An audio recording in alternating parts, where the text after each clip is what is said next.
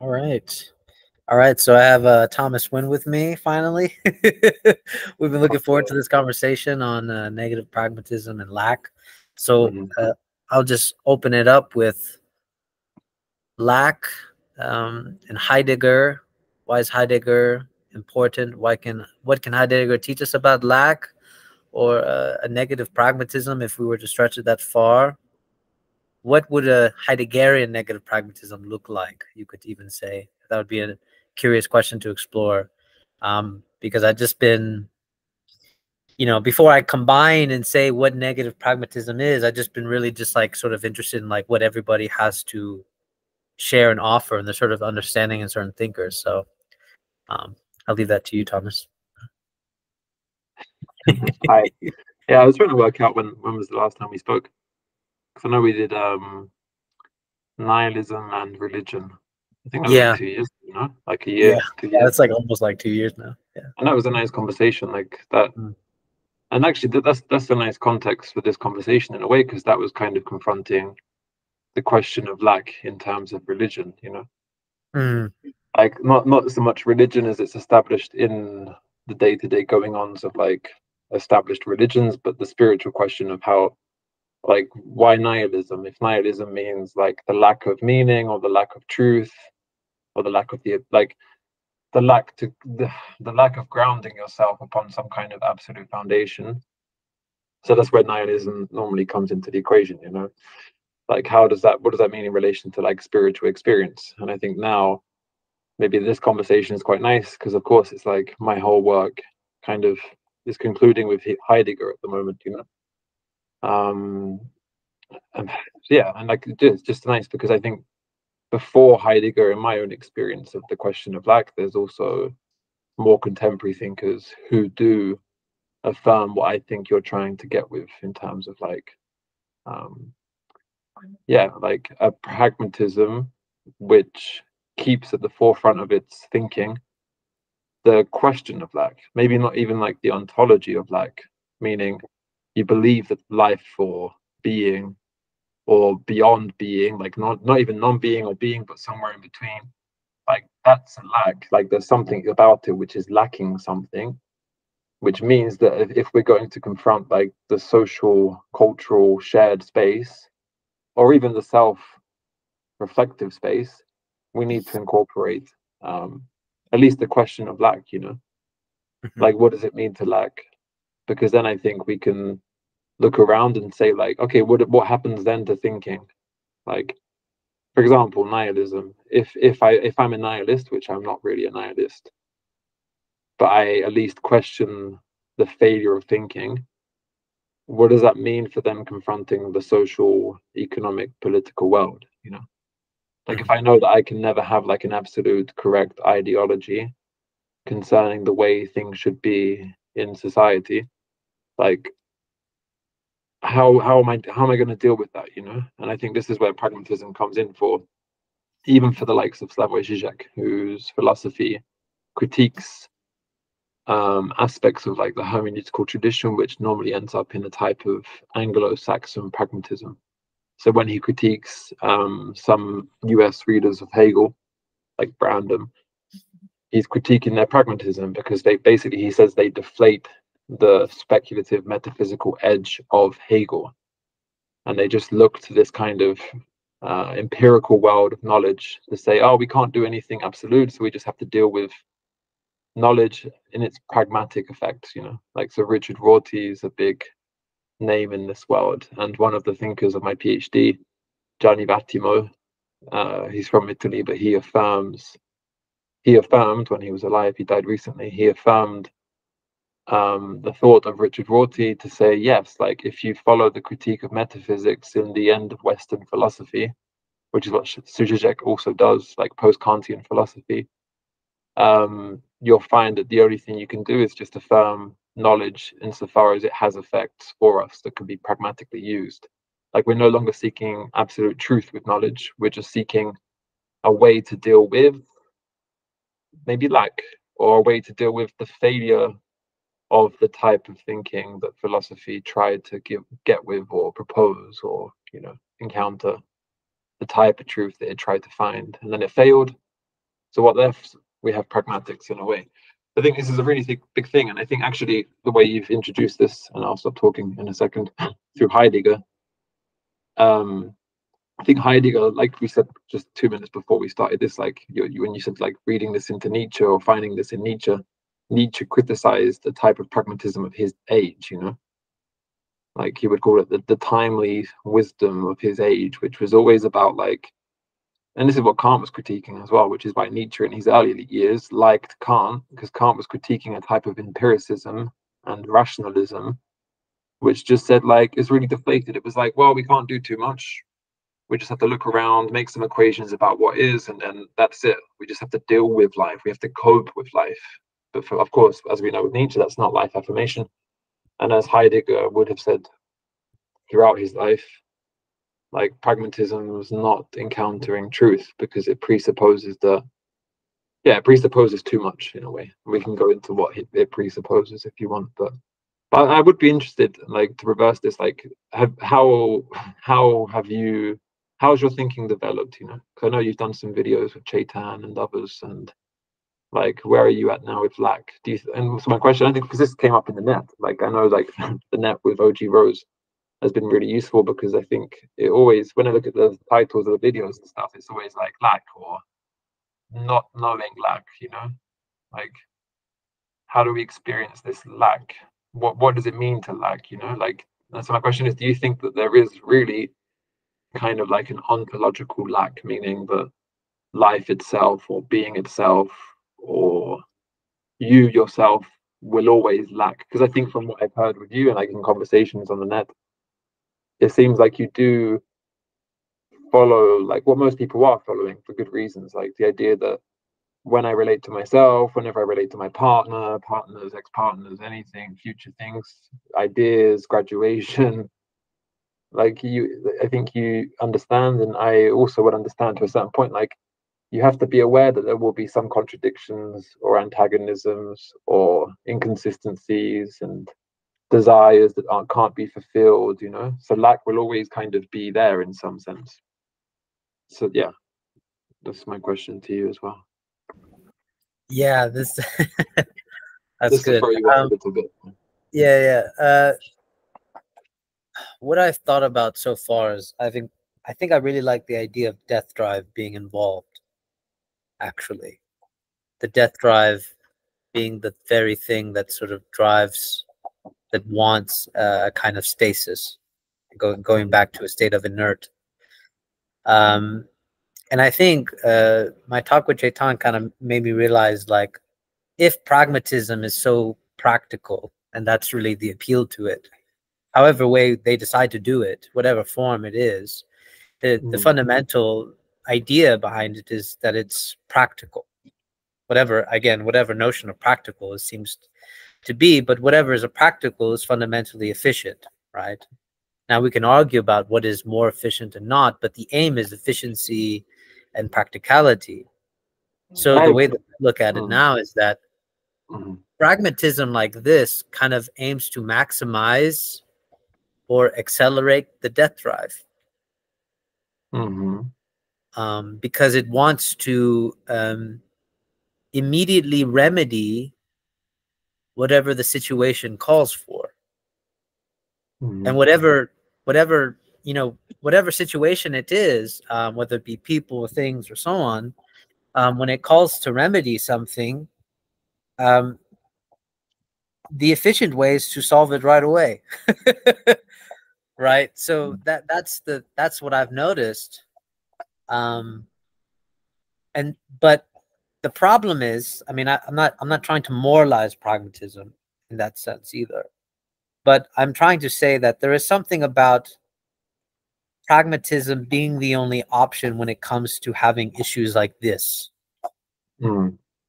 And what I've noticed is that when it comes to either contradictions, irresolvable situations, or seemingly irresolvable situations, I find the pragmatic solution or the pragmatic approach to be insufficient, actually, even though it is supposed to be kind of a foundationalist approach, kind of like the way Rorty talks about it, right? Like it's anti-foundation. But maybe you're saying like these pragmatisms still rely on a type of foundation, yeah? Like they still have their presuppositions, like they go into knowledge, like thinking, yeah, we're being critical towards foundations, but then they just kind of deflate themselves, which is a big word in anti-pragmatic thought, is to say like you're deflating the speculative side of knowledge, which can actually do things. So for example, psychoanalysis itself, I'm sure Chaitan would agree, is anti-pragmatic at that point, which it says, well, it's not just about dealing with thinking, it's about knowing. It's actually like not knowing the true self inside of you, but in the psychoanalytical Lacanian sense, like knowing that you are barred, that like you can't get to what you think you are because you posit yourself, you know, like you imagine who you think you are, and at that point you encounter, I think this is maybe like just sorry for interrupting, but like that's what I've seen from you in conversations on the net when I've heard you talk and everything, and when you're bringing in these ideas. But then I think why you're interested in it is the same reason why the first three main thinkers of my PhD are interested in pragmatism. And in a way, they critique pragmatism because they pass through it to say, well, there is the question of absolute knowledge, philosophy, psychoanalysis, an encounter with being or the real, you know. But after, I think a lot of these thinkers say, when you pass through truth in the philosophical speculative sense, even the truth of non-truth or Jadivatima, then you can have a type of pragmatism, but you're being a lot more nuanced about it. You know, you're not just assuming certain aspects. For example, like Zizek and Vatimo always critique Habermas, and the way that Habermas approaches rationality, the way that he approaches knowledge, which is based on a lot of modern assumptions that a lot of contemporary philosophy has worked through, you know, like 20th, 21st century philosophy. Like there's a lot of books that would have and have critiqued Habermas's type of philosophy because he assumes too many things about knowledge, but then also reduces it to like a kind of shared space of logical rationality or reasoning, you know. But then it doesn't encounter what I think, and this is our conversation, nihilism and religion, that I think we both recognize with knowledge. Like knowledge can actually kind of bring you to that space of mystery, or what we said, like the negation of the negation, which is still a big part of my reading of Zizek, because it's like, well, you need to even question the field of thinking that is pragmatism, you know, like you're not just negating old dogmatic metaphysics for pragmatism. You have to realize that that very trajectory itself is itself a type of field which can also then be rolled over, and you know, yeah, sorry for interrupting. Yeah, no, I mean, it's funny because it's like I can tell like how pragmatic our culture is, because they say something like, what's the point of philosophy, right? And and it's always so funny to reveal that. Just water, by the way, that's not alcohol. Okay, whenever I'm walking down the street and drinking this, people do look at me, but it's just water, I promise. I'm not just sitting here. It's okay. But yeah, I mean, even the idea of, you know, people are saying like, what's the point of philosophy, is that's a very pragmatic approach already. Like, what's the point? Like, I don't see in its use. It doesn't have a use for me immediately. Or even what came up for me the other week was this idea of like, this is why we are kind of liberals in that sense, is because we say, what's the use in philosophy? This is my interpretation and that's yours. Yeah. And in that space, which I think was an important move in human history, you know, was to be skeptical enough to say, I'm no longer going to seek truth in my political program. I'm no longer going to seek truth in my opinion of you directly, or a group of people or an ideal. Instead, I'm just going to like give you space. And like, that's the liberal motive, you know? And I think in a way that was a necessary step in human thinking. Like, you can't stop there because there still is speculative ideas that need to be confronted. But I think it was an important point. So a lot of my work is about connecting that moment of opening up to the other, and so using knowledge for pragmatic ends.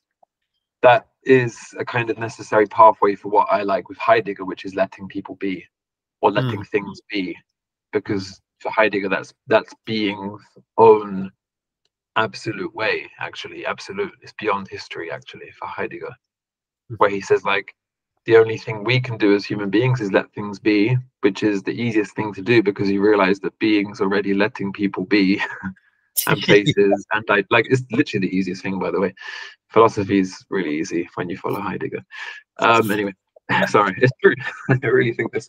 Yeah. But then in that space of letting people be, it's like you have truth, in my opinion, but then you also have pragmatics where you say, in this contingent particular moment, I'm not looking for truth in you or in this political program, but at that precise point, I can use pragmatically those history of interpretations and ideas that we're thrown into. So kind of, and I don't, like this language is a bit tricky because I'm saying this because I'm reading Vatimo again. So he talks about this a lot. Like I can use the history of philosophy or thinking or culture or place in my own particular instance to reinterpret you, to reinterpret the group, to reinterpret, society. And that's pragmatics. It's saying like, because I'm not looking for truth in that way. I'm not looking for truth in the content of a political program. I'm not looking for a truth in my idea of you, So like the deconstruction motive is like to say, well, because I'm no longer looking for truth in that space, because we use language to communicate, I can actually still, I have to speak, I still have to speak into that space. Even Zizek fits this, like he calls it subjective destitution in some of his more recent work. And he says, like, in absolutely annihilating my conceptualizations of even the distinction between concept and life, that is, like you say, he affirms death drive, actually. If you read Surplus Enjoyment, the end of the book is about death drive. And he refers to the Joker, like in the most recent adaptation, where he says, like, you have to push nihilism to its extreme. You have to destitute these very frameworks of thinking. Whereas in Zizek's middle period up to now, he was afraid of psychosis, like the real was actually too much in a way. But even at that point, he said, we have to just be aware that we're using the symbolic order like we are a broken stick. But now he's like, go destitute it because that's the place of freedom. So then the book after Surplus Enjoyment, that was the biggest book after, is Freedom, But Heidegger's different. So I think Vatimo's reading of Heidegger is a bit different because Heidegger really wouldn't talk about pragmatics. But then he was a fascist. So, I think this is, and people critique him for this because maybe Heidegger didn't see, or I think he didn't have time to see what letting be meant for the social world. Although if you read his late middle period, like the 50s into the 60s, he talks about Gelassenheit, the opening of the opened. And actually, he talks about the way that we as beings dwell together. So that is actually a practical effect of knowledge. And I think at that point, he would say science is pragmatic, not philosophy. Philosophy is talking about truth, always. Because thinking, so he wouldn't call it philosophy, because at the end of philosophy, he calls it thinking. Like he doesn't want philosophy at that point. He says, like, what is thinking? Like, wie heißt thinking? Because he's saying that thinking always encounters truth, always. And even when you're concealed, when truth is concealed, there's still truth. It's just beings concealing it, So, but this is the point as well. He's never talking about like the truth of this plant. He's saying it's the truth of your relation to the plant. It's the truth of your relation to this video call right now. It's the truth of the relation to the ideas coming through this conversation, not the content of what we say. Unless we use thinking to think about thinking, and then you discover the truth of what he calls releasement, like being opened to, But then that's the question, where does pragmatics come in? Maybe it comes in at the point when I say, well, science can help us to build a bridge between this town and the next. And then the question is, does that also count for like social constructs, like a political program? So when I talk about the 5-year plan of transforming Great Britain into this is like my unconscious speaking, like I know that that's an interpretation which will be contingent, particular, and relative to history. and it will be pragmatic because it will also include lack, in the sense that, like, for example, any political program will always have those people that are excessive to that program. If you have a policy of helping the population, there will always be outliers. There will always be inconsistencies in that political choice, you know. And I think that's where this whole conversation points to. It's like, even if you don't believe in truth and you revert to pragmatism, there's an important move there. But I think even if you do believe in truth, like Heidegger did, there's still pragmatism, but you still have to question it, you know. So it's like, in the question, maybe you can frame it like, what's the role of philosophy as speculative thinking about thinking and being, and then what does that mean for knowledge? How what's the quality of knowledge? For example, if you don't believe in philosophy, if you don't believe in the power of speculation and metaphysics, then perhaps you're a nihilist. But even from that standpoint of nihilism, or even just liberalism, like maybe nihilism is too much for you as well, even from the standpoint of liberalism, you still have to question the quality of pragmatism in that space, you know. So maybe like there's always pragmatism, it's just depending upon your philosophical perspective or your sociological perspective or anything like this, the question is, where does pragmatism come in? And I think for everybody in the communities that we're kind of involved with, lack is a really important word. Like the first video I watched from Cadell's channel was philosophy of lack. Yeah. So that's what pulled me in, because it was like, ooh, like lack is the empty space of the Holy Spirit, you know. Like, oh, lack is how I'm feeling today, you know. It's like it pulls you in because it makes you, because it's like something which seems to be beyond philosophy, like it is, in the sense that it seems to be talking about most people's daily experience, even if it might not be actually a true phenomenon. Maybe lack's just a different word for openness, you know. At least lack is a signifier which brings you to question things, which is what philosophy is. Yeah. Anyway, I'll let you. Yeah, I mean, you know, what Heidegger's letting be actually sort of eradicates almost like a pragmatism, but then also Nietzsche's love of one's fate also kind of eradicates pragmatism too, which I think is very interesting. Because I guess you can say pragmatism tries to avoid that really pivotal point of when you can't do anything. Like there's always that temptation to, surely I must be able to do something. Surely I can do something. And really the only thing that you can do is only actually a kind of negation, really. Right? It would call for a kind of Heideggerian letting be, or it would call for a kind of Nietzschean just loving one's fate kind of thing. Right? Like this is what's going to happen. And I've been playing with this notion that actually Nietzsche's will to power, because I've been reading his genealogy of morality again.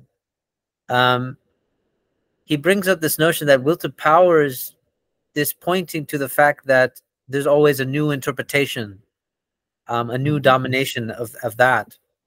And I was thinking how that actually could be in some ways anti-pragmatic, because what you're doing is you're subduing the dominating interpretation of things, right? So you're negging the pragmatism by giving a new interpretation, a new value.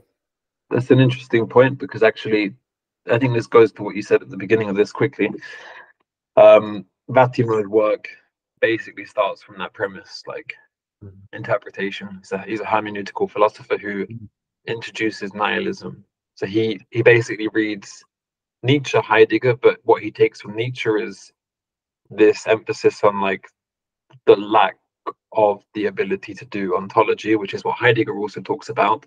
Yeah. But basically Vatimo brings this and emphasizes the interpretive quality of knowledge, to the degree that even the interpretation that knowledge is itself interpretive is also seen as being yet another interpretation. I'm sure we spoke about this in the nihilism and religion conversation. So what that does is that the negation of the negation is constantly kind of questioning its own premise. And that's in a way seems to void pragmatism. But what Batimo says at that point, what are we looking at in this mysterious space where interpretations seem to be always up for changing, always up for their own decline? See, he has an ontology, but he calls it the ontology of decline, because he sees how truth in the history of Western metaphysics is in decline, and knowledge in this epoch seems to be interpretive. So what we need to do is affirm the interpretation that there is only interpretation, because for him that has an amazing effect on human coexistence.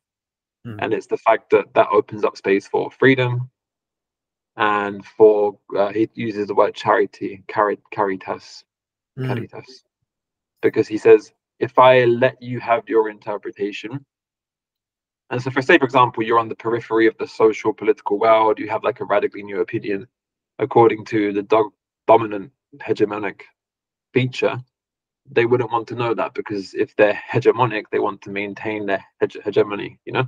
So new interpretations are always discarded in the age of realism. Like, this is the point.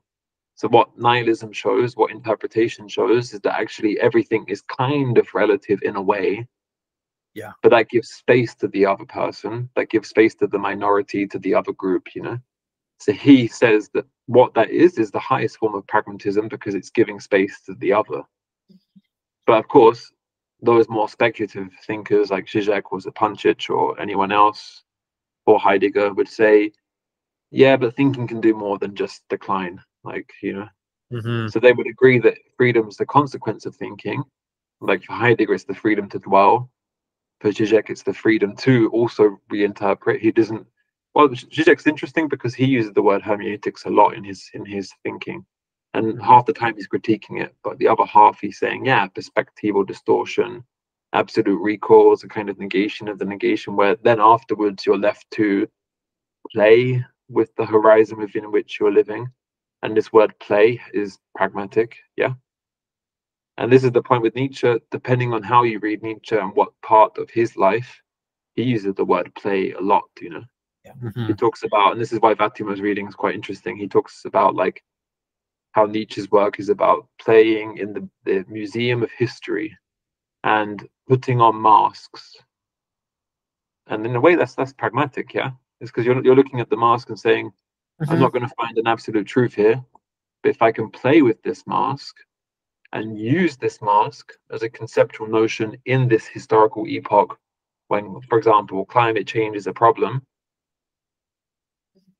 let's do it, you know? And I think this is an important point. Like, some skeptical people would deny the capability of the knowledge of climate change. Like, if you're very skeptical in a very stupid way, you'll say climate change, I can't even know climate change, I'm just a relative, you know? And some people, then you could say, yeah, but with that relative stupid knowledge that you think you have, put on the mask of that interpretation anyway, because you're better off doing so, just in case, you know. So that's the thing. Like, pragmatism can even, like, a more speculative pragmatism can tell the relative pragmatist, like, put on your mask anyway. Like, even if it's not, you can't know it. Not that I affirm any of those positions, but yeah. Yeah, I mean, it's that's what I've been really fast. That's actually what I've been wanting to incorporate more, is this idea of the Nietzschean mask. Because I do think it almost makes me think the way you're describing this is almost like a negative pragmatism would be more about it. It sort of knows how to play with lack. Like this idea of putting on the mask is a way of playing with lack. Like we don't have the, you know, and I think a way to, like, I have an example of just like being confused. Well, my partner and I being confused about something, and we didn't come up with a solution or anything, and then we just say, okay, like, yeah, we're confused and there's nothing that can be done. Weirdly enough, doing that sort of allowed us to put on a mask of just like our ignorance, really, just like our mask of our ignorance, and it kind of like remedied the situation in a very strange way. I mean, it didn't like remedy in the sense, but it's sort of, yeah, I don't know how to describe that sort of feeling of just like, we didn't solve anything, but something was done. Something was done. So that's what I think is fascinating about the playing with the mask part. But this is a good point, because Zizek actually talks about how Hegelian, well, the Lacanian truth that he rereads back into Hegel. That's the best way I've come to understand his work alongside Sapunchich. Sapunchich is interesting because the text, The Shortest Shadow, she's rereading Lacanian truth back into Nietzsche. Mm-hmm. And she talks about perspectives, meaning interpretations, is another word, and how you get to truth. Like Zizek's doing the same with Hegel, you know, like dialectics. How can you get to the truth? And for both of them, the truth is this mask of illusion, like what you're encountering with absolute knowledge, or what Sapunchich reads is like Nietzsche's philosophy of the two, which is Alain Badiou's reading of the two, is you're putting on a mask and you're recognizing that I am affirming, life affirmation is to say, I am aware that my knowledge is non-all. It's never total. There will always be divisions and contradictions and antagonisms. And so the truth, which is pragmatic in itself, meaning it has a practical effect for your daily life. For psychoanalysis is literally that, isn't it? Like psychoanalysis is the praxis of philosophy in a way. You're saying, if your philosophical perspective says there is a non-all quality to not just knowledge, but also being itself, then the only thing that I can respond to is to put on the mask of that knowledge and recognize that, in a sense, in a way, all of my knowledge thereafter will not be total, which means I have to make practical, pragmatic choices. And so when you have like a moment of contradiction or kind of inconsumability with your partner, the kind of psychoanalytical perspective, Lacanian in a way, is to say, well, what you thought you were trying to make, like to remedy, can't be. But in existing or coexisting in that space, something moves. And this is what I want to say. Like Zizek talks about how philosophy brings you on the path, and the truth of it is to be on that path. So you can reframe this like philosophy brings you to the mask, but the truth is just to put on the mask that you don't know. Absolute knowing is the limit of the type of knowledge we thought we could attain truth to, for, you know.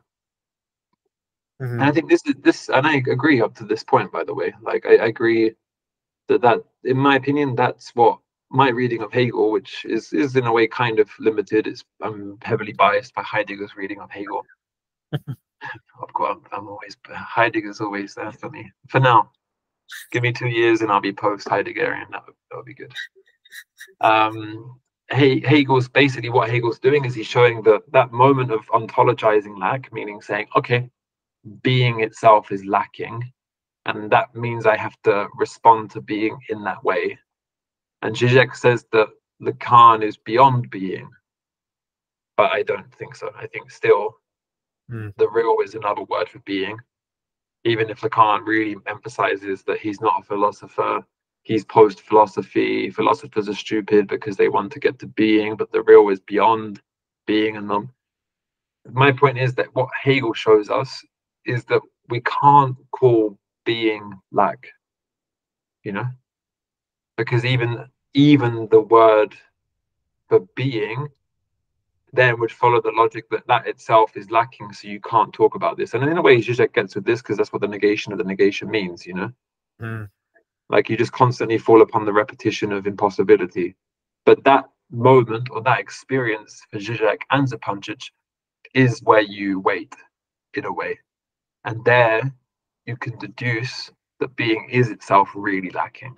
So what they both bring you to in their philosophies is to, Sapunchich always brings the word silence, to the moment of silence, the event when something new creeps in, but what the only truth that repeats itself is that there is a lack. There's like, because this is like the negation, like I experienced the failure of an argument with the partner. I then try to reconcile myself with the partner, but then I keep on confronting a kind of lack. in the repetition of lack, you know, and even then to kind of reflect by myself in the other room. And I like the only moment of change is when I recognize that lack is actually always going to be a part of it, you know. And then from that perspective, that event, you're opening yourself up to beings. Like, this is their point in a way. But I would say, and this is where Heidegger would come in, that moment, and Hegel, to go back to Hegel, which I was trying to do, that moment of the experience of like not knowing is not because there is a lack to life, or a lack, which then means a lack in instances, you know. It's not a lack. Instead, it's a indeterminacy, an opening within which your quality of experience can change and then bring you to truth, which for Hegel, in my opinion, is to know that like being and knowledge is not separate. That's the conclusion. And you are consciousness that's moving as knowledge and being, which is a very like, and so then you can never resort to like pre-Kantian philosophy, which says being is lack. Or for Heidegger in the last period, which is in the second part of my whole research, is saying in the experience of indeterminacy, it's not lack, but it's the opening within which things move. Like in the sense that things are gathered to my mind and I am gathered to experiences. And the truth is the quality of that, which is always about being opened or released or given over. And so that's why for me, it's never lack. But then again, this goes back to the question. So like, for example, just quickly, in an argument with a partner, the moment of reconciliation for me, or the moment of truth, is to let the the true things happening on a daily level, you know, like economic situation, work pressures, family pressures. The only thing to do is to let those be together, in the sense that you say the only way to move with these happenings and these things is to just say like, okay, they are going on, and the only way to change them is to give them space to develop, or to let them be, in that sense, you know. And even each other, like, and I think a lot of problems with relationships is that we don't let that person be. We constrain them, like OG Rose, like Daniel would say, with the bird on the hand, and you grab the bird. And I think, again, that's maybe another way to read pragmatics into Heidegger, is to say pragmatically, psychotherapeutically, there is a real pragmatic truth to letting, to waiting, to hanging out in the moment of silence, you know. I think you're making me think that, because Nietzsche's point on this is really interesting. He talks about how forgetfulness is an active force, which I actually thought was really brilliant, because you would think forgetfulness is sort of passive, but Daniel always talks about this too, like you need to be able to, maybe forgetfulness is good, right? To be able to move on and to let things be, ironically, right? And then Nietzsche even says like you need forgetfulness, and his skepticism is maybe forgetfulness is the only way that you can actually love man, like love man himself. So it makes me wonder if the pragmatism that we have today is actually reactive rather than active. This would be Nietzsche's critique, right? So to have a pragmatism that is active and not reactive is something like what you're talking about, would be like letting be, because letting is not, I don't think it's reactive, because if it was reactive, you wouldn't want to let go. You would want to do something other than that. The same thing with, you wouldn't want to forget either, right? And I think the Nietzsche, I like Nietzsche in terms of negative pragmatism for explaining the pathos behind pragmatism. Why do you crave the pragmatic thing? And I would say, in terms of pathos, pragmatism gives a sort of, there's something cruel about pragmatism, actually. There's something about it that Nietzsche would say it's cruel. At least it's when it's in a reactive stage. Right? That's exactly the point. I think that's a really nice way to understand it. And I think in a way, reactive pragmatism is a kind of deflated pragmatism, because it doesn't do what Nietzsche did, which is pass through thinking. Like, Nietzsche is a philosopher.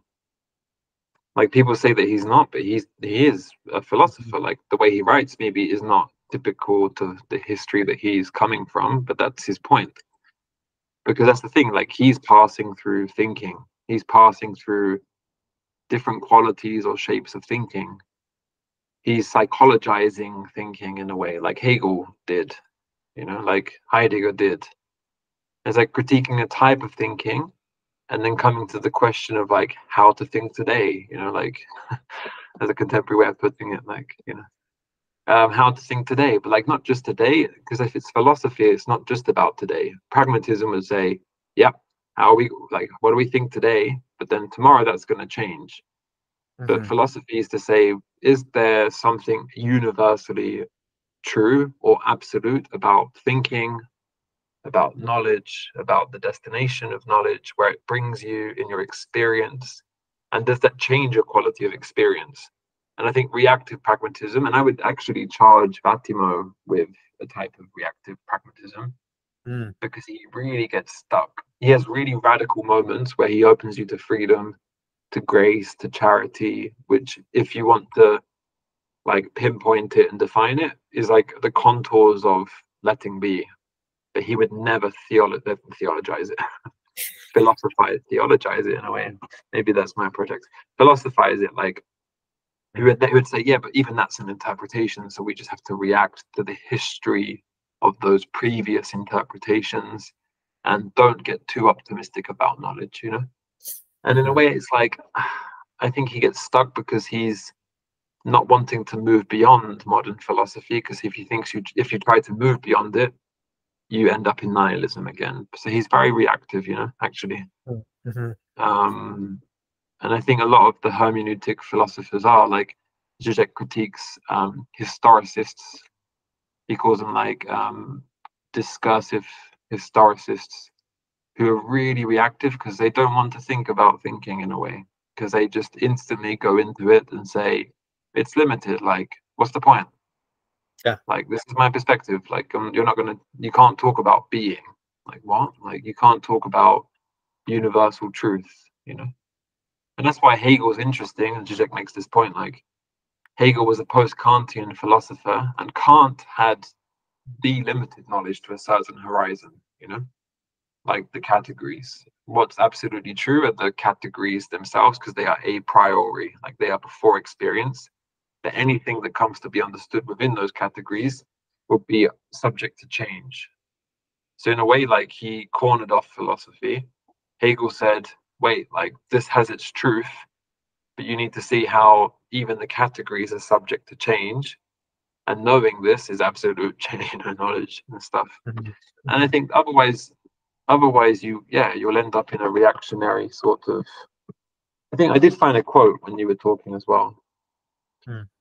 I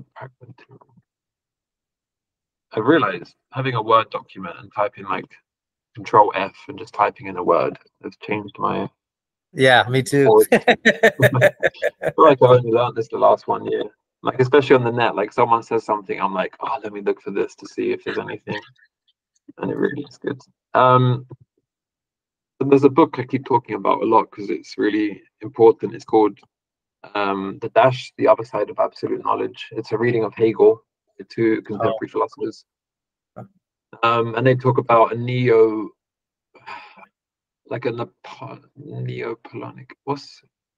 I can't think of what they call it. They call it like a truer pragmatism.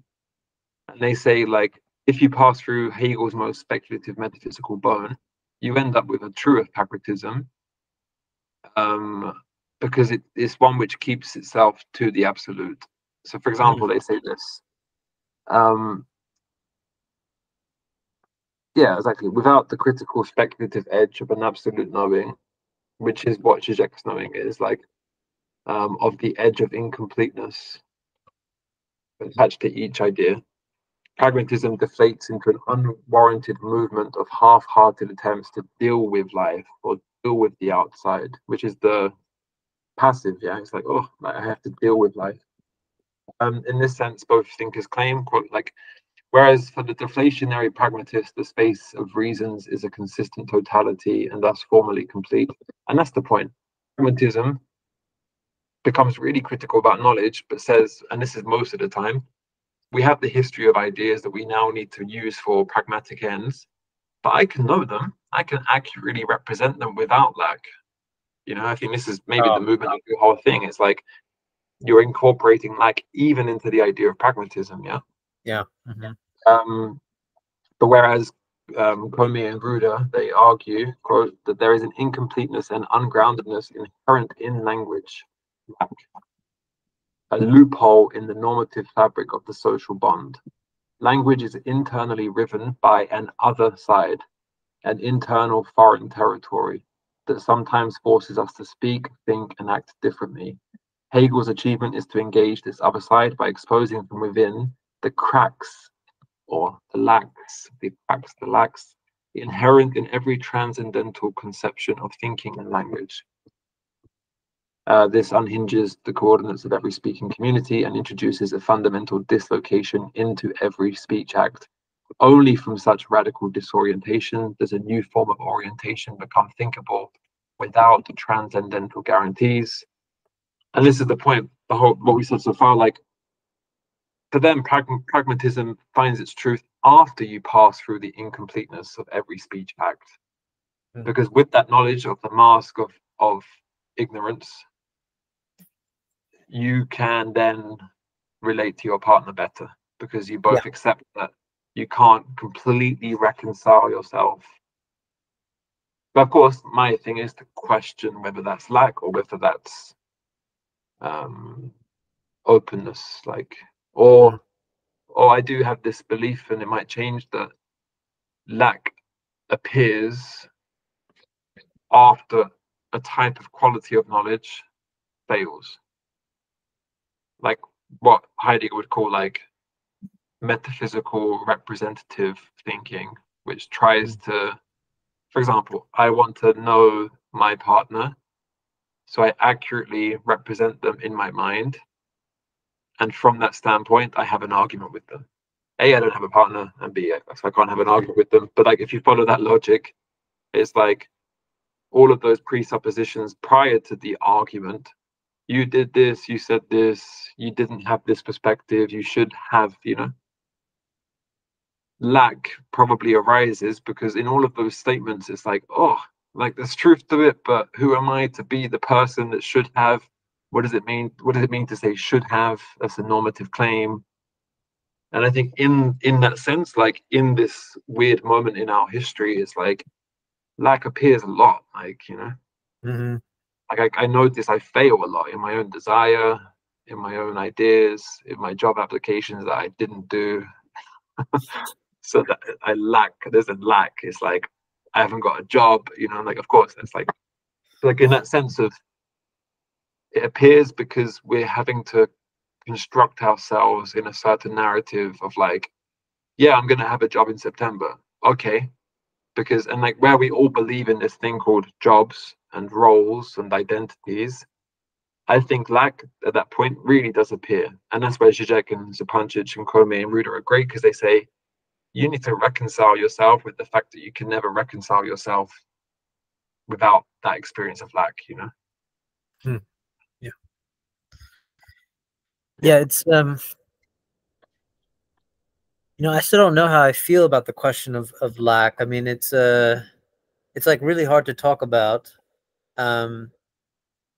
which is why I started resorting to a more like material metaphor. Like I like the mask, because I think like the mask sort of captures the lack per se. Like it's really hard to talk about lack in just like a normal everyday conversation. Like, you know, like people might understand, but I think it's the way Alex Ebert kind of phrased this for me was just kind of like lack, negative pragmatism, maybe not lack, but negative pragmatism would be the understanding that when something indeterminate arises, you become, you decide to be okay with it. And then the moment you're okay with that indeterminacy, it translates into a determinacy.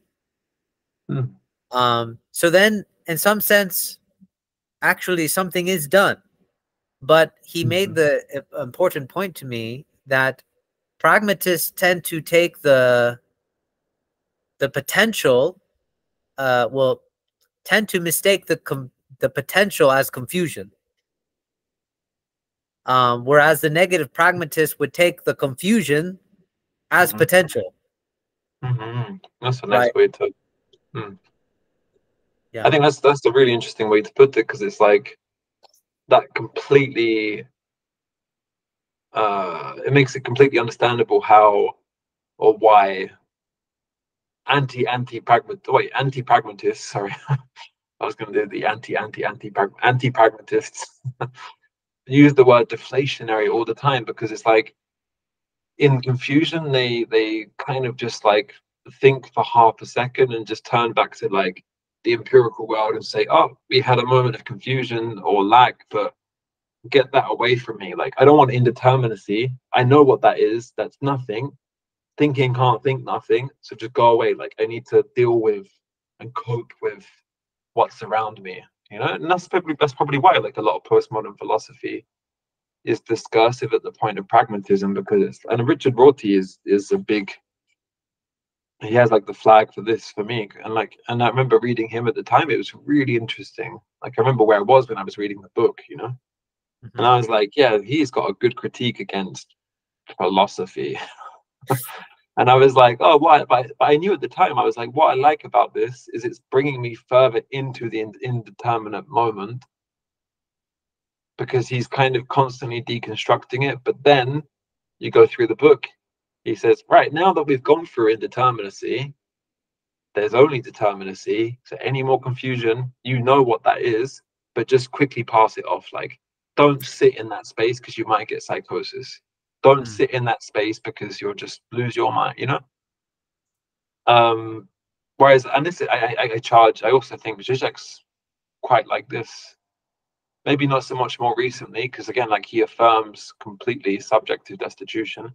And I think this kind of goes down to your personal faith. Like, maybe with Alex Ebert, like, I haven't really spoke to him directly, but from what I've heard from his work and even his practice as like an artist, he has a faith in the indeterminate moment or the event where even the word moment kind of dissipates, because you experience, maybe I don't want to frame it according to his words because I don't know his philosophy well enough, but like, you experience, I know he talks about excess and lack, you experience something in the event which says something qualitatively different about it, in the sense that phenomenologically you trust it and you go with it and you move with that experience, to the point where you could maybe say playing a guitar is pragmatic, like it's a praxis which does something, but maybe that's the point. It's not a regressive or passive pragmatism.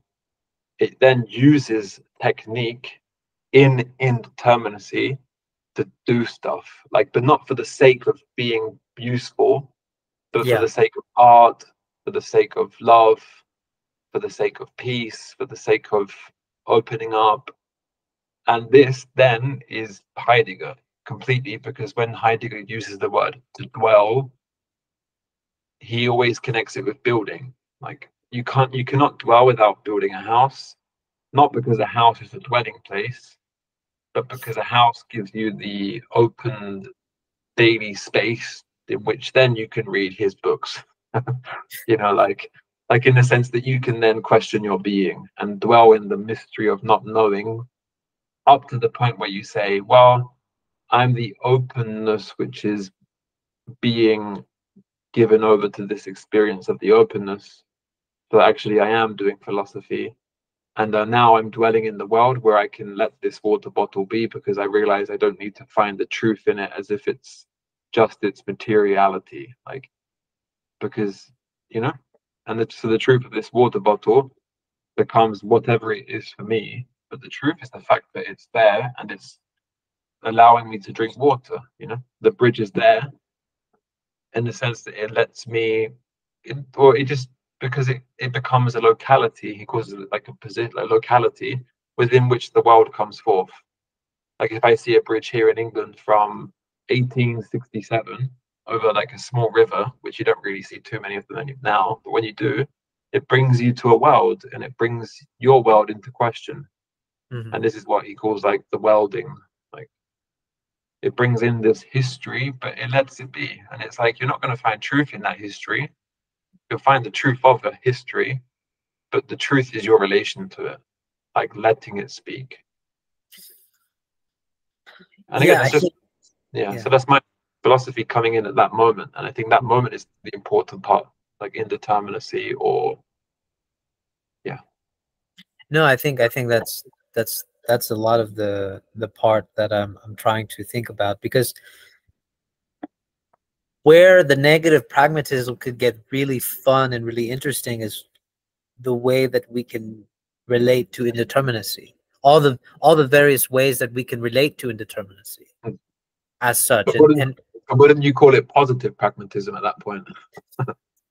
I'm not sure. I mean, because like, for example, Ebert gave me this really fun example of like, he's like, what if we all did bad philosophy on purpose? Like, he goes like, I actually told you like, what I think, and I broke all my philosophical rules, and gave like a bad philosophy, because that would allow, in his mind, to possibly stumble upon a good idea. Mm-hmm. Right. So it's like, it would be, so it makes me, if this is what a negative pragmatism would be, this is the way I guess I would frame it, would be, it would be pragmatic insofar as we get to the point of indeterminacy, and then we let it be. How do you get there? That's my question. Yeah. So that's the part that I'm thinking, which is, because I imagine that when I brought up the conversation about my partner thing, the way I imagine it is that we were trying to be pragmatic in trying to solve or remedy a situation, and then we got to the point of an indeterminate position, and instead of giving a or staying away from it, saying like, oh well, maybe we should do this or something, instead rather it was just like, we should just share our stories about what happened, right? Like, it was more about the relation versus the solution. Can I just say So one thing really quickly? I think yeah. like that's a really good diagnosis where I think a lot of relationships become really stale and dead end is when people become pragmatic about love, and they treat like, that's a great way to understand what we're talking about. Like love is a speculative phenomenological no thing. And the pragmatist, if they are pragmatic in the passive sense, would not incorporate that. They would just say, this relationship's a bit stale at the moment, let's deal with this. But the only way to reinvigorate it is to do what you've just said, like tell a story, because I think when you tell a story about it, you're giving space to a different quality of knowledge, and you're letting the other story come forth. And then perhaps when it's coming forth, meaning from the person's mouth, you look at their mouth and say, oh, they're pretty. Like there's a reason why I love them, because I'm not seeking the truth of the circumstances. I look at them and say like, oh, I love this person. And in that event of indeterminacy, because you can't then quantify it, then maybe things start to become malleable again, I think this is personal experience. Like when an ex-partner probably is in a routine and did not incorporate that indeterminacy, but was trying to fix the situation, to be active about it. That was that was the most passive thing in a way. Yeah. In a way. Whereas, and this is some of my friends charge me with this now, like letting be is just like the highest form of doing nothing. And it's like, no, like it's the highest form of care. Like, let's be silent for a second. Let's laugh about the weird moments, And when you do this, it's like the Nietzschean joy kicks in a bit, because you're like, okay, Mm-hmm. I'm going to use my words, knowing that the words are kind of broken, that they're relative maybe a little bit, that I'm particular when I talk about them because I have my own personal experiences and traumas and stuff. But I'm okay. Like, I'm aware of my historicity. I'm aware of my contingency. I'm aware of my particularity. And I'm going to affirm it at that point to say, right here, right now, I can't change this. Let me try to speak into it and see what happens. And I think that attitude is kind of what releasement means in a way. It's like, and that's what accepting lack means in that sense. Yeah. I mean, like, people really do try to be pragmatic about um, love, and there's a lot of like podcasts and everything about what they want and what they desire. And psychoanalysis is really good about showing that they may know what they want, but they don't know what they desire. Mm. And something my partner told me, which I think was a perfect example of like how you go from a very pragmatic idea to then accepting the indeterminacy precisely because the person before you presents that indeterminacy, which was that Mm. my partner originally was like, I'm never gonna, her ideal was that we would live separately, right? Whoever her future partner would be would live separately from her. And then she Mm. said to me, and this was like really funny, was that she said that when she met me, she realized that's not what she wanted.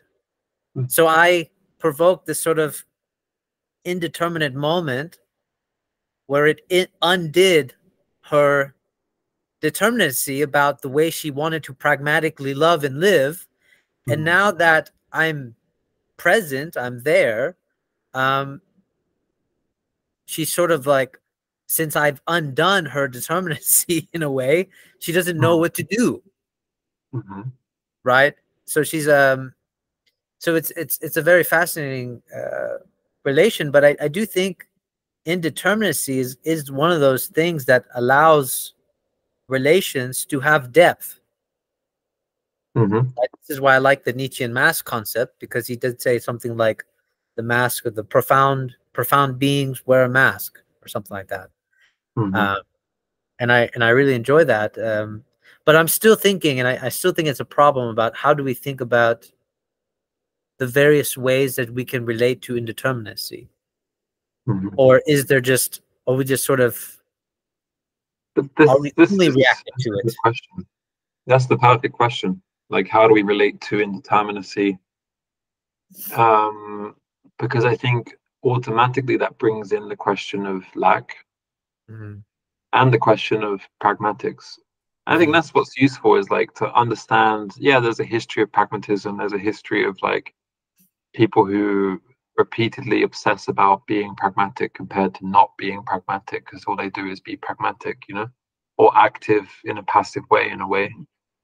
But I think the question of like this indeterminacy really brings into light like how I see philosophy. Like, and I've realized this, like a lot of my interests in the past about philosophy were like, and I remember reading Zizek the first time, and I was also reading Alan Watts a lot. And I realized like, the way I framed it at the time, I was thinking like, what Zizek's doing is he's critiquing ideology, which is a type of stupid knowledge which we are all subject to, which tries to seek truth according to a type of knowledge which doesn't work. That's the way I framed it. So I was like, what Zizek's doing is like, he's gone back into the cave to show us that that thinking leads to that sort of perverse desire. It leads to violence. It leads to la la la. And then at the time, I was like, well, Alan Watts is talking about the true, like the experience that I would would enjoy or was enjoying, And for Alan Watts, the word indeterminacy is it. Like the Mm. Tao of Taoism Yeah. is that which cannot be named, Mm-hmm. but in that experience of undoing the desire to name it, it comes forth as that which gives you a type of Mm. reconciliation. Mm-hmm. So, like, that was the other side I always saw like Zizek as critiquing the dynamics about 21st century, la la la la. And on the other side, you have this moment of like personal, particular undoing, which brings you to this question of the indeterminate space, you know? Alan Watts is a pragmatist at that point. He says that he's critical about language into the sense that he affirms its inability. He's very Kantian. Like he says, yeah, like knowledge will always be a symbol of phenomena. So in a way, he says like, yeah, language is a product of life, of the Tao, but we have to be fully aware that language is always limited to a certain horizon. And it's practical, it does stuff, it builds houses, it builds bridges, and that's it. Thinking can't think. So for him, the Taoist experience or Zen Buddhist experience to a certain point is indeterminate, meaning outside of language. And so I used to believe that. I used to believe like, oh, you can have an experience where you're outside of the symbolic world, you're into the phenomenological thing. But I think what Heidegger's good at showing, and Hegel, is that experience of indeterminacy is what he calls being. Being, language is the house of being. So I think language and thinking will always be, even in indeterminacy. So the question is, how does language come forth in that experience, you know? Even like artistic language. So this is why it's important with Heidegger to look at like, what does it mean to in frame an art piece, like put forward, produce an art piece? What does it mean to do art? What does it mean to write poetry? Because poetry for him is the highest form of indeterminate experience, but you're using words. Yeah, that's right. That's interesting. That's right. So when like Hölderlin writes these poems about like the steeple in the blue sky that sits on a green field, which for Heidegger is like, oh, this is the truth.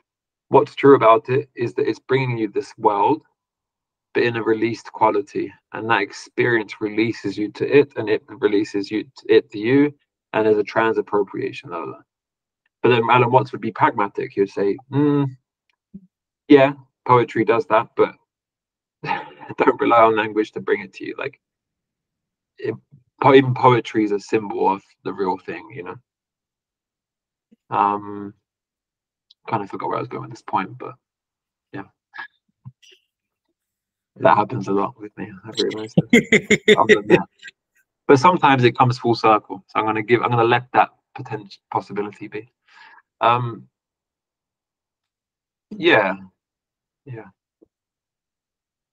But that's just a really nice way to frame it, like indeterminacy. How where does pragmatism come into that space in a way? Like especially when it comes to society, shared communal programs, social media, the conversation the other day on the net, like the virtual real life versus the virtual, like what does it mean to engage in those spaces with knowledge, knowing that my social identity is not real, to the point that even who I think I am behind the scene of social identity is also not real, you know.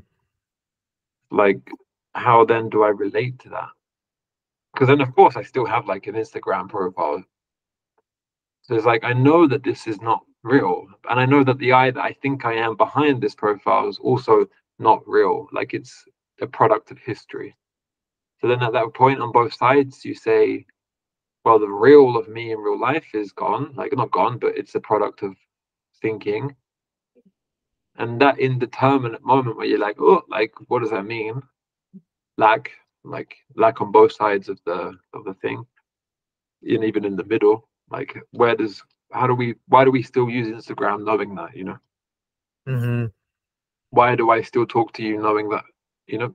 Like why are we talking? And the problem is if you say, oh, because it's useful, like I'd rather not live. If everything was just like usefulness. But that's, some people have this belief, like evolution, like of course evolution is true, but like we as human beings are surviving in the world. We're using language to like have like these unfulfilled desires. There's always like this kind of unconscious desire for reproduction, la la la la la, you know. But I don't believe that. yeah, like I think there's something more about language, and there's something more about where that brings us in terms of experience. Like I do believe more Heidegger than I would Zizek, Fatima, or Zupancic. Like I think there is a way of language, which is to like pause like between words, and not to say like, I don't, for example, I'm not like Zizek. Zizek used to use the word illusory quite a lot when he talks about semblances, like thinking as like a semblance, as like spectral in a way. Because I'm not trying to look at this plant and tell you the truth. Even if I was a scientist, a biologist, the type of truth that I could tell you about this plant would not be the truth I'm looking for, in a way. It's a truth in its way, but it's not the type of truth I'm looking for. So I can look at the plant and say, like, ah, this reminds me of the moment that this came into this room, you know, like, because I think truth's on the side of that relation, you know. Mm-hmm. Or if I look at a hammer, I can say, yeah, this could build me a house if I knew the technique to do so, or the money. I'm a student still, so I don't have money. You know, and I think that's a nice way to approach knowledge, because you're always kind of being a bit indeterminate about it, but not because you're like, oh, I'm restricted in my thinking. It's like, no, like biology can do a lot, like physics can do a lot, you know, quantum physics does a lot, like good. But it's saying that in being a bit indeterminate about it, I can have a relation to it, which in the relation there's truth, you know. And then I can be pragmatic, because I can say like, all right, one day I might be able to like afford not paying rent, maybe, you know. And that's a Mm-hmm. pragmatic choice to Yeah. survive. Well, it's to just have a nicer space, you know, hopefully. Mm-hmm. So I Mm-hmm. think truth has to always be there, because then you become really, really, really engaged about pragmatic life. Like Mm-hmm. I want to talk to my partner. I don't have a partner. I want to talk to my partner because I love this person. And I know that maybe there was that weird moment because I was really tired and really hungry. And when I get hungry, I'm moody. And it's like you can affirm it because you say, like, like, you know, like I think that's the point. It becomes the highest form of care, because you know, like, yes, I can be stupid. Yes, I can say certain things in particular ways. I'm conditioned, but even beyond conditioning, I'm just stupid. And at that point, you can let it be and enjoy the, you know. It, yeah. So unfortunately, I have to go, No, but it's awesome. um, but no, just a quick comment on this. Like, no, this is great because it's like I'm really starting to see like the Nietzsche Heidegger tie-in here, because Mm, the love of one's fate is very very similar to this. I mean, he talks about how the criminal, in the most like aristocratic sense, would just accept that. Actually, Nietzsche uses very good term, like the criminal is the one that understood that this went contrary to his expectation, mhm, right? Like it exceeded, like there is a sort of indeterminacy about it, and then the only way to get around that is to affirm the indeterminacy, right? Accept the punishment, accept, you know, to say things like, yes, I was hungry, I made this mistake, or, you know, I know my partner's like this, but I love them. So it's like there's this weird way where accepting one's loving one's fate is a way to actually have a real care mhm, for another being, mhm, which is something that we avoid to do, because accepting something like one's fate, or a letting be, seems really contrary to use, mhm, to utility, to what can I gain from this, mhm, which is only to say that we could gain, but it's not guaranteed. mhm, Um, and that's actually a way to be more deeply pragmatic with the indeterminacy of mhm. life and things. Yeah, that's a really nice way to put it. And I think again, this is the point. If you bring speculative good philosophy into the equation, pragmatism remains, but it just becomes like sublated. It becomes different. It becomes like of a higher quality in a way, because it's no longer seeking absolute truth in pragmatic choices, nor is it relegating truth to some impossible la la la. It's saying like there's a truth for me, like this is my personal opinion, like there's a truth and a quality of experience. Like, for example, indeterminacy. There's a truth about indeterminacy in the sense that it gives me a quality of experience that I know is beyond even me just saying, oh, I like it. Oh, it's good. It's useful. It's not. It's a truth. It has its truth. It's an opening up. And I think when you experience this, then I think automatically you become pragmatic when needs be. Like, for example, if you're not enjoying the situation, life circumstance you're in now, the only way to change that, in a way, is to make sure that what you're thinking will be the next step. It's like that's not going to make you complete or total or all, you know? Like you solving the relationship with the partner is not going to fix anything, like in a way. Yeah. Because truth is on the side of your own relation to truth. But when you get with the truth, I think that the truth then means letting things be in the sense that they are already let be. Your partner is a being who is living, or even if they pass away, like if someone passes away, like there's still a letting there in the sense that they're still let over to you, like they're given to you in your mind, like in your experience, you know, like. And when you recognize that you can't, that's like what amor fati, like it means literally like the love of fate, at that point where you say, I love the fact that in this experience, I am the being that's given over to this experience, despite whatever's happening.